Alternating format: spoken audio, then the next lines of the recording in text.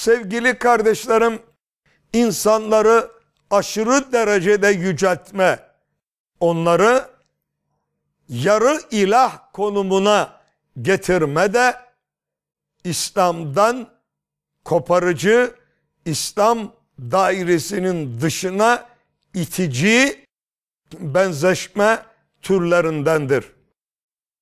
Sevgili kardeşlerim, Kur'an'ın Nuh suresindeki وَقَالُوا لَا تَذَرُنَّ آلِهَتَكُمْ ifadeleriyle başlayan ayette açıklandığı üzere insanları yarı ilahlaştırma ameliyesi güzel insanların, ibadetli insanların ölümlerinden bir süre geçtikten sonra onların yarı ilah haline getirilmesiyle putperestlik belası insanlığa musallat olmuştur. Bunun içindir ki aziz Peygamberimiz bizleri uyarmakta, şöyle buyurmaktadır. La tutruni kema atratin nasara İsa ibn Meryem fe innema ana abduh fekulu abdullahi ve rasuluh. Hristiyanların Meryem oğlu İsa'yı yücelttikleri, ilahlaştırdıkları gibi sakın beni övmeyin. Ben Allah'ın kuluyum. Benim için o Allah'ın kuludur ve elçisidir deyin. Sevgili kardeşlerim, biliyorsunuz kelime-i şehadette bu cümleyi içermektedir.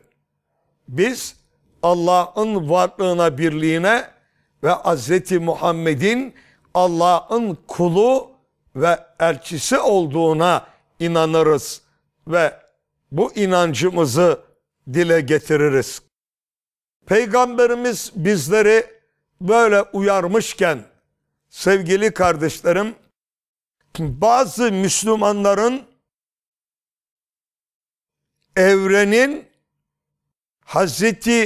Muhammed'in nurundan yaratıldığı şeklindeki inancı ve peygamberlerin ve evliya olarak nitelenen bazı insanların ölümünden sonra her an yeryüzüne gelip de insanlarla yardımlaşabileceklerini ifadelendirmeleri ve kendilerine göre yücelttikleri bazı kulları Gavs-ı Azam olarak istenildiğinde yardıma gelebilecek büyük zatlar olarak görmeleri aziz Peygamberimizin yasakladığı türden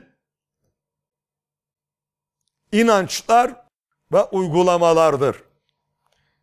Yüce Allah yeryüzünü nasıl yarattığını, evrenin nasıl halk ettiğini bizlere beyan etmektedir. Allah'ın önce Peygamberimizin nurunu yarattığını, o nurdan da bütün varlıkları halk ettiğini ileri sürmek, İslam'ın inanç esaslarıyla oynamak ve aziz Peygamberimizi yüceltirken onu yarı ilahlaştırma ameliyesidir. Biz ülkemizde bazı maddecilerin yücelttikleri şahsiyetleri nasıl yarı ilah konumuna getirdiklerini de bilmekteyiz.